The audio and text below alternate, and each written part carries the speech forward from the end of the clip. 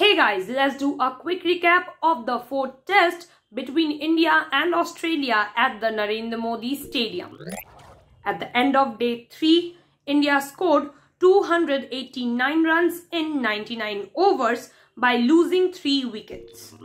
Virat Kohli made 59 runs in 128 balls and was not out, while Ravindra Jadeja made 16 runs in 54 balls and was also not out.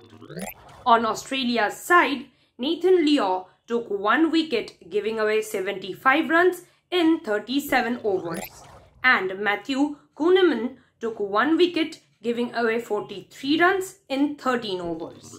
And our cherry on the top is that Shubman Gill registered his second test century. To know more about sports world, don't forget to follow our channel.